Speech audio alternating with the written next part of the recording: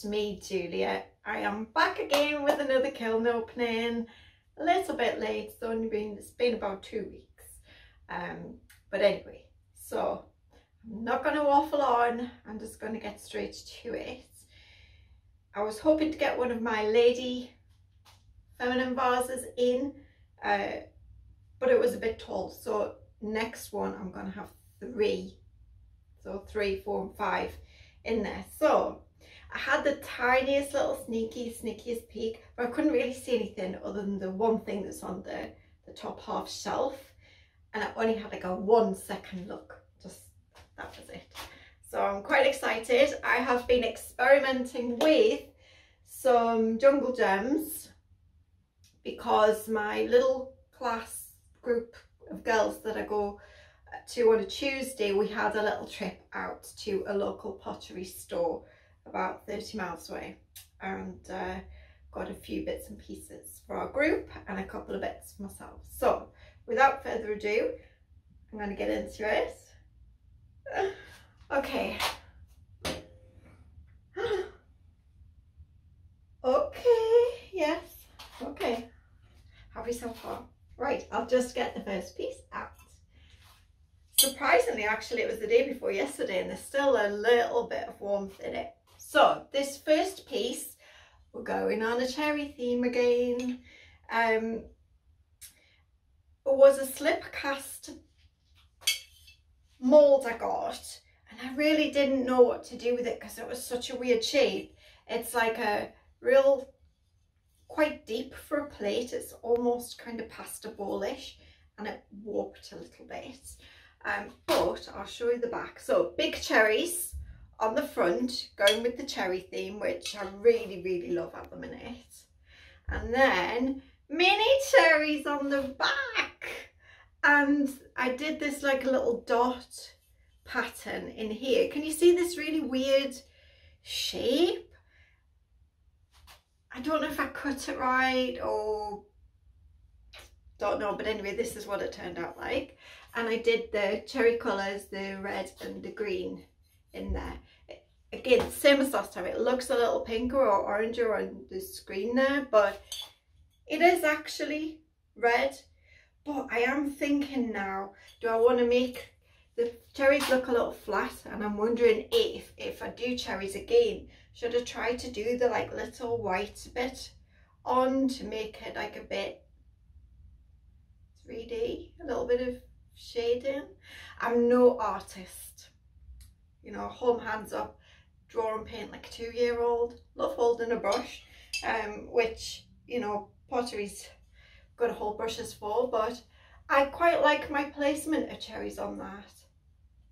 I started, you can kind of see where I started in a pattern and then went out and then did the edges. So yeah, I'm not unhappy with that. I really quite like it, and I think it would actually make having that little kind of deep bit in there a nice pasta plate. You can see how it's kind of slumpy, warpy, sorry, but I don't mind it like that. Yeah, it's really quite warped. I was going to just use it as a mould, a slump mould, but it was already a little bit warped. So whether I try it again or not, I'm not sure. Maybe as a, maybe just use the mould, because I think it's like that. So maybe just use the mould as a slump mould and to try it that way, because I'm really not sure what's going on here. So leave that one for now. Okay, take that shelf out because I have 2.5 shelves. Oh wow, I totally forgot that was on there. There's a couple of bits that were on the shelf for a while that I really, you know, forgotten about. And so let's sorry about the noise. Oh, okay, so first of all, I'll just get these out. Oh no, how are they going to separate? Yes. Because I've put these into the glaze fire, these little bits for my mosaic. So this is my toasted clay, and I did like a knit pattern. So these will all hopefully separate, and I'm going to do jungle gems on them. And then I have these tulip shapes in that same, oh yes, they're all separating. So tulip shapes that I might do some jungle gems on as well. But Sheila from the Netherlands gave me an idea of a daffodil colour, which I'm going to do. Can't remember what it was, I'll have to go back and have a look, but I might do that on some of these daffodils, on these toasty ones. So I've got some bits at the bottom of there. So I'm quite excited now. I really want to get on with my mosaic. Right, let's get some bits out. This was the one that was sitting on the shelf for a while. Look, I did a bee. It is a hand-drawn bee. It has got a bit of a... Oh, this is a slightly marbled clay because it's that reclaimed still, so it's got all sorts of random bits in, you know. A little bee, just with the clear. Oh, look, honeycomb pattern with the yellow. It looks so cute together, look at that. Oh, I love it. And the little honeycomb feet as well. I think this was marigold with snow. I'm pretty sure it was. But how super cute. And they're just a slump with a raw edge, not trying to do straight. But that was, let me show you if I can find it. Excuse my back. Here it is. This one. It's just a, what's the word? Put your hot pans on. Silicone pan holder stand thing. This one. That was that. And then where it had this hole, I put my stamp in. Quite pleased with that one. Oh, I'm making a mess. Yeah. Wow. Yeah, maybe I've gone up to about a 5-year-old for drawing. Okay, so off to a good start. Okay, I'm going to do this one. My shelves are a mess. Get these stilts off. Yay! Good stuff. Right. Okay, owie.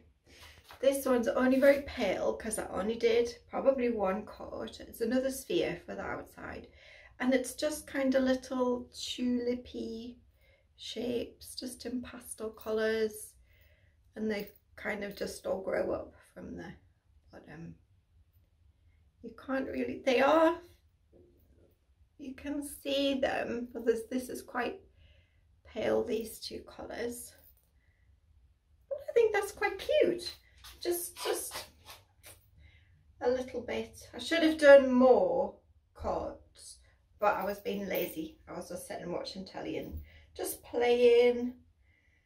But when it's just sitting in my garden with the other ones, I haven't hung them up yet. When I've put them all on, ooh, it's going for a roll. When I've put them all on, I'll take you out and show you. Right, next.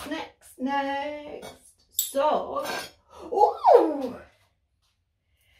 these are the little balls that are going with my chip and dip, which is at the bottom. So I've done the ball separately and the dips. So the chip separate to the dips, because I didn't know whether to kind of glaze glue the dip in, but I kind of didn't know which dip ball to do. So I did, it's with the coloured in dots. I did this shape. So this is more like the chip and dip shape, and this is just a kind of a little oval one. But you might want more than one dip as well, so you could use them both. Colour on this one. So 1 coat of Vitri-Glaze Saffron. That was a glaze that I got off a guy when I got that reclaim and some molds and stuff. So 1 Vitri-Glaze Saffron, which is slightly more orangey than marigold. You can actually see it there. That's the saffron. 2. So Vitri-Glaze Saffron 1. Then sangria about an inch in these little pots. Sangria about an inch around here. 1 amaryllis all over. 2 blossom flux all over. And then just little flashes of pink opal. Just a few, not many at all. But that is rather nice, isn't it? Some places you can see the saffron coming through, or that might be. Do you think that's part of the amaryllis? No, I don't think it is, because the amaryllis is these little tips here and the little darker ones in the bottom. But I like that. Good for a pinky. Let's hope that I can see the edge of it. Let's hope it survived and that it matches, because that would be helpful, wouldn't it? So the next one, let's have a look. This, oh, good job, I put it on that. It's ran. Wow. Okay, so one of my little belly jugs, just been sitting for a while waiting to be glazed. Now this was 2 rose quartz, because I just bought rose quartz. I know that it's like a bit contentious, and I've had it before from the group glazes, but I wanted to have a go myself, do a little bit more with it. And actually, do you know what? I like that rose quartz. It's come out quite nice. Usually it's more matte, and there is a little bit of a shine to that, because you can see there. Don't mind that at all. There is 1, 2 pinholes. I thought my pinhole issue was more related to ivy and verluster, but this is also a slip cast. So I've had pinholes with ivy and verluster and pinholes with the slip cast stuff. So I'm not going to really slip cast much. I prefer, I don't know if you've seen my video where I've done the slip cast mold and I've made a vase from it, slab method, rather than pouring casting slip into it. So my brain is so tired today. So if you are interested in that, it's in my playlist for tutorials, and I show how I use the molds.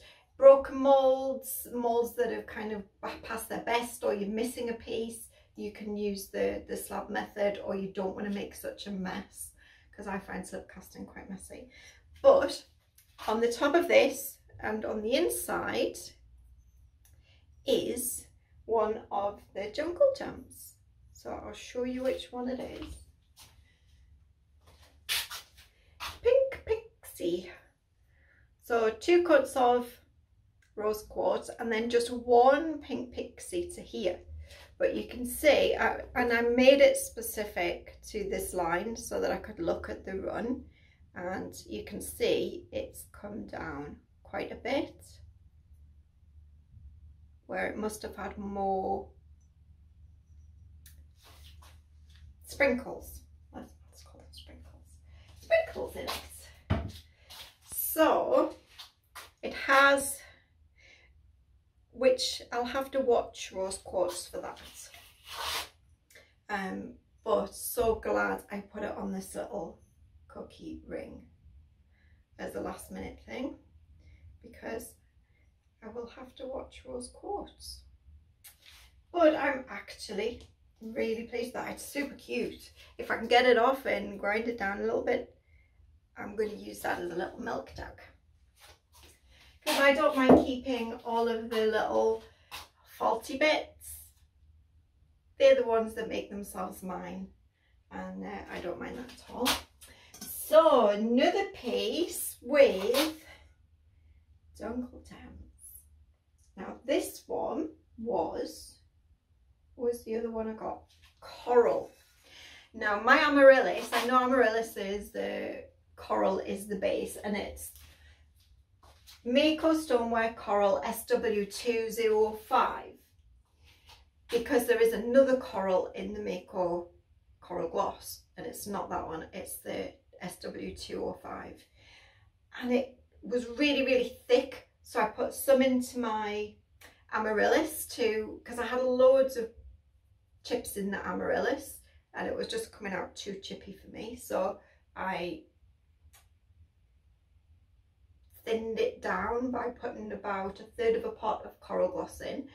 Then it was just so thick, I topped it up with a little water, and so the coral gloss has gone really well. It's nearly full and I've topped my amaryllis up. So have a look at this. This was a grey Scandi stoneware that again I got in that reclaim tub. So on a white you would probably get a bit different. So there is almost like a greyishness to this one, and again it's that, I mean it's not perfect because it's a reclaim, but this is the honeycomb again. So this was one big thick coral gloss. Was it one? I'm pretty sure it was just one because it was so thick and I put it on thick. And then two coats of Jungle Gems Sassy Orange. Now at cone 6, which I think is roughly what I'm firing to you, I thought that might have run a little bit more because that pink pixie, yeah, that ran and blended quite a lot.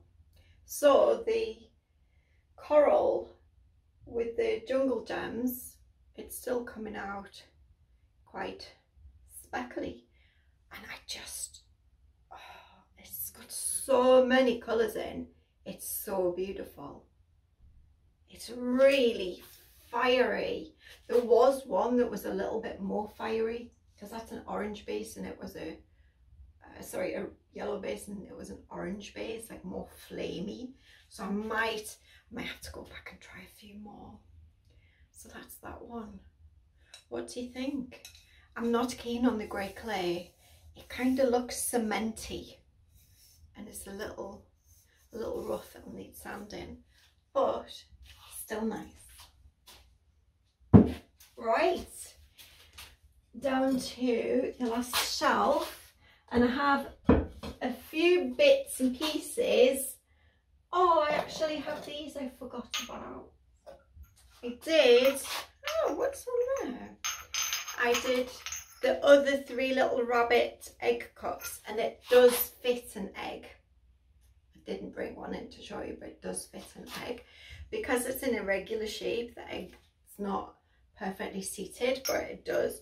So I made them in the cherries, mini cherries, so that it would be a little set of 4.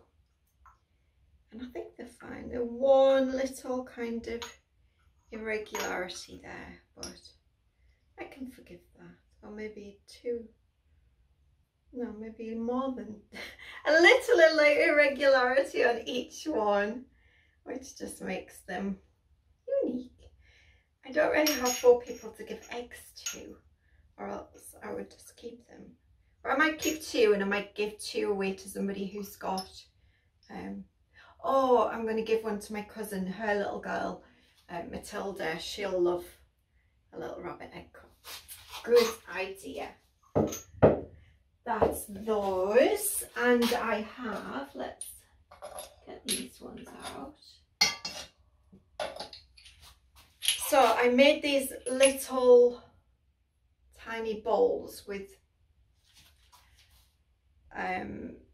texture in a while ago. I made like 58 one day for some really random reason, and they took all day, and then I realised that they weren't deep enough to do bowl experiments. So they just dip bowls, little dip bowls, or little salt or something like that. So I did one of each of the jungle gems that I got, and I also had a Mayco element chunkies. So let's see if we can work it out. This is on buff, sassy orange. See, I think it's ran more in there, so it must have been a little hotter on the bottom shelf. I haven't looked at, I've been so busy looking at these, I haven't looked at the chip and dip bowl. Right, that one. Then the pink one, that must be the pixie, pink pixie. There. But it didn't really, oh, it did bring blues out on the, it did bring blues out on the little milk jug. There, you can see. But they've all blended. So that was much more vibrant, the blue in there. And this one, I mustn't have got many of the chunky sprinkles in. This is a garden one. Field of Flowers. So just mustn't have got enough sprinkles in it. But I got that one because I'm trying to do some greens on my mosaic, because I have greens in my house. So that's if the mosaic goes in the house, it might go on this wall. Who knows? I might even just mosaic this whole wall. That sounds like a project. So Field of Flowers, and so this one by order of default must be Mayco Elements Chunkies Painted Desert, which is why it's kind of brown. For some reason, and I have no idea why, I had the idea that it was actually more like an amaryllis colour, but it's not, it's just brown and spotty.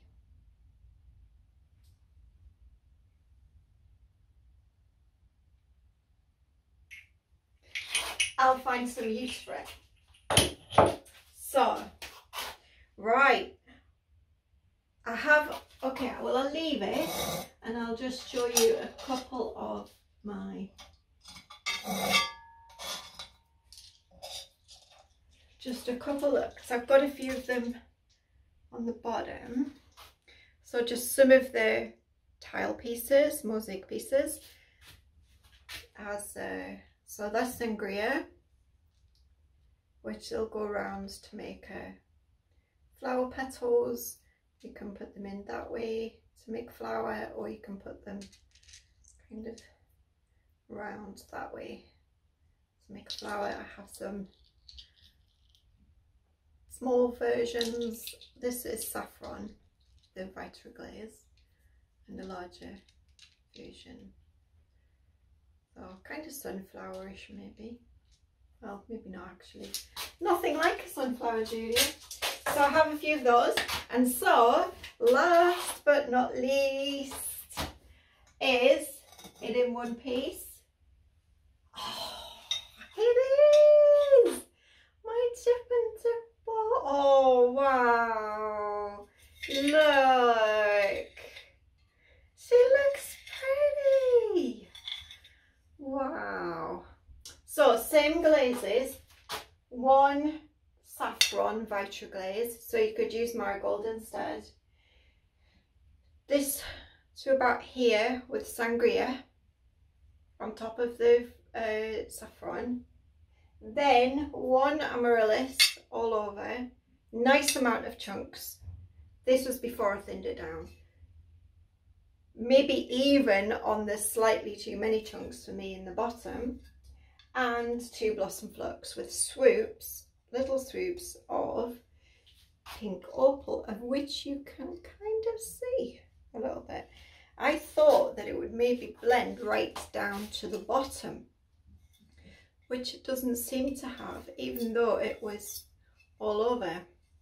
So I think that that shallow bit here has just, it's only really flowed to about here where it's flowed down. But I love that. Let's have a look to see what it looks like with the,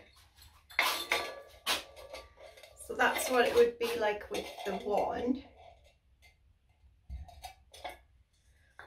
This one is the nearest kind of shape there. Or you could put in, if you're greedy for dips, you could put both in. I think I would just do one. I think I'm liking that one. But look how pretty. Let me just put these down before I drop them.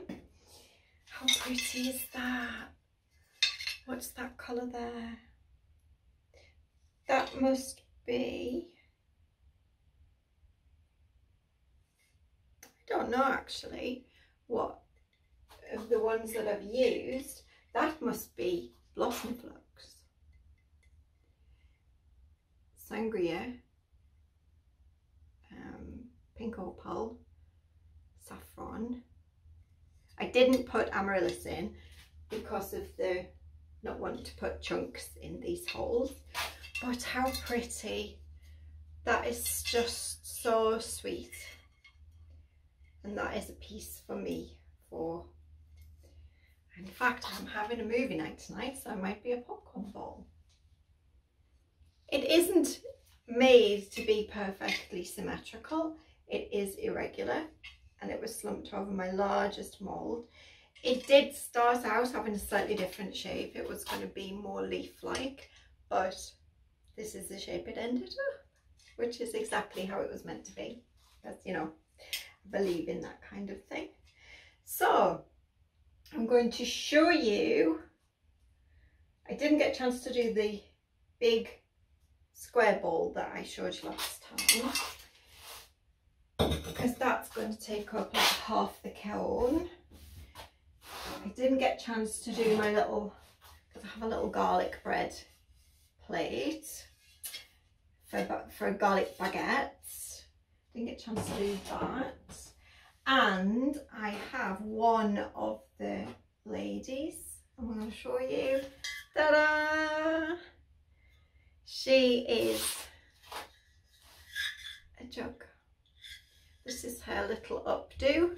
She's got curls, a necklace, and a bracelet, and a little pearl ring. So I don't know what colour to do her. I guess I'm going to do a colour to here. Do I leave her arms bare and then put her bracelet on? Do I just give her like a skin colour and then different colour for the hair? What's your ideas, guys? I have some, but I would love to know what you would do. She's buff clay, so there's that to consider as well. But let me know what you would do. Yeah, I don't know what colour to do this little necklace. I could try and do the necklace in metal. I was thinking pearls, but somebody made a comment to me about that.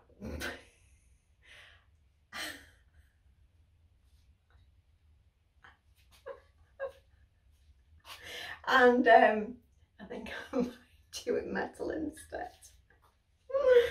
Oh, if you know, you know. It might not be funny to anybody else. Yeah, so let me know what you think. What colour? Would you do it like in a, like some bands of colour? Try and blend it in the last lady, she had 2 colours, but she had the kind of form that fit 2 colours. She could do 1 colour to here because she does have a kind of a little where it bellies out.